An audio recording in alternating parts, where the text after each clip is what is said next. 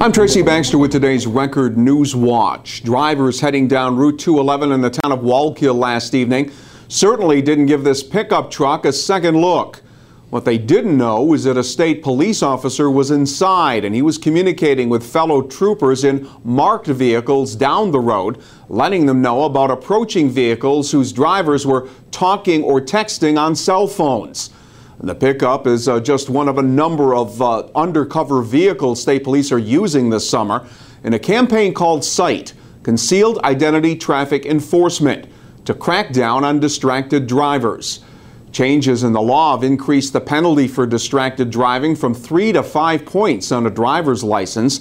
Last year, there were more than 30,000 tickets written for texting while driving in New York State. That's a 234% increase from the year before.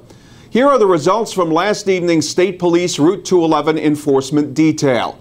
In a couple of hours, more than 100 tickets were issued to drivers, 35 for texting while driving, 20 for talking on a handheld cell phone, and the rest for an assortment of other vehicle and traffic violations, plus one marijuana possession arrest. The man convicted of causing the death of an Orange County woman back in 2009 was released from prison today. Self-help guru James Arthur Ray served 20 months in prison for negligent homicide following the deaths of 3 people during a sweat lodge spiritual cleansing ceremony in Arizona. One of the victims was 38-year-old Kirby Ann Brown, a former Westtown resident and 1989 graduate of Menacing Valley High School. Her parents, George and Virginia Brown, were holding a news conference in Manhattan today to urge those in the self-help industry to make a commitment to safe and ethical practices. Port Jervis police say an investigation determined that William Mendez had sexual conduct with a child under the age of 7 over a period of time. And now the 32-year-old Port Jervis man is facing charges of predatory sexual act against a child and sexual course of conduct against a child. Mendez was ordered held without bail pending arraignment in Port Jervis City Court. A Monticello teenager faces felony assault and weapons possession charges following a slashing incident in the village earlier this week. Monticello police say 17-year-old Daquan Butler approached a 16-year-old boy on Park Avenue shortly after midnight Monday. Words were exchanged, and then police say Butler slashed the boy with an unknown sharp-edged object. The victim had to be treated for serious facial injuries at Catskill Regional Medical Center. Butler was ordered held on $250,000 bail.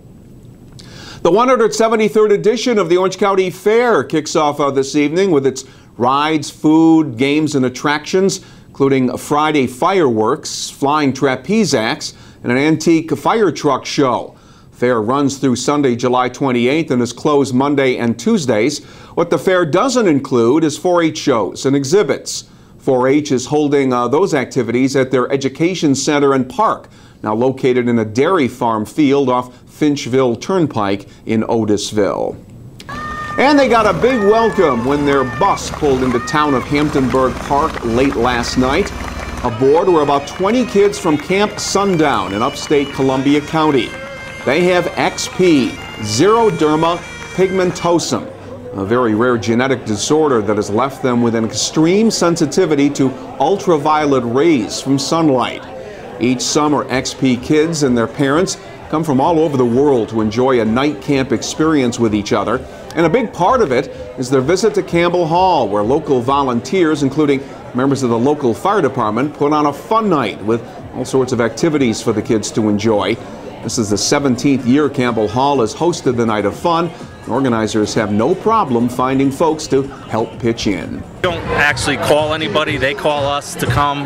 They come here once, they want to try to help, and they come back year after year after year to donate their services and be part of this great night. At the end of the night, we go home and we're just so ecstatic and excited and just overjoyed to see these kids smiling and enjoying our night here in Campbell Hall. Shannon Balgerson and her daughter Mackenzie came all the way from British Columbia. Shannon says the interaction with other XP families makes them feel less isolated and makes the trip east well worth it. Camp Sundown means for a week my daughter gets to be a normal child, doesn't have to wear all her sun protection. And tonight is what my daughter looks forward to all year here at Campbell Hall. just a great bunch of people, and where would you find somebody that would do all this for your children?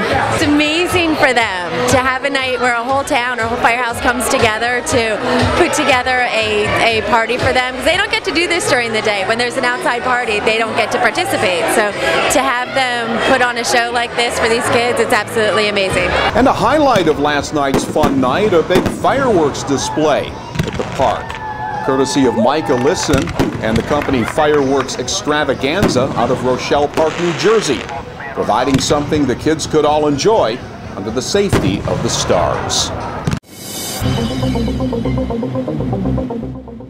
We'll be dealing with some uncomfortable weather conditions this weekend. Saturday will be mostly cloudy, hot and humid, with temperatures reaching the middle 80s. Sunday will be partly sunny and humid with the highs in the upper 80s, and there is the chance of a thunderstorm that could pop up either day in parts of our region.